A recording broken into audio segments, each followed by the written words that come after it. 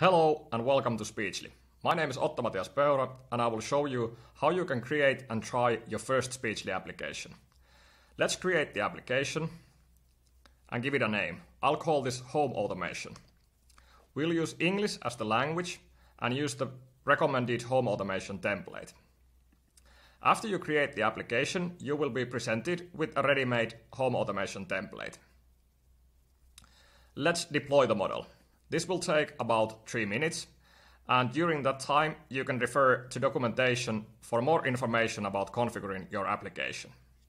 Now the application has been deployed and the try button in the bottom right has turned active. Let's try the application.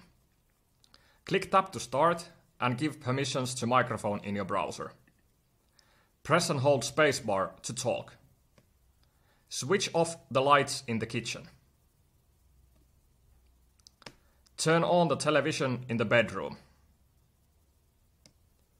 As you can see, you can get the transcript, intents, and entities in real time.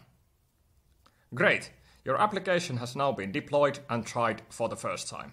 You can go back to configuration and start editing the configuration, or create a new application and start from scratch. Remember to refer to documentation for more information about configuring your application. If you have any questions, you can contact me at ottomatias@speechly.com at any time. Happy hacking!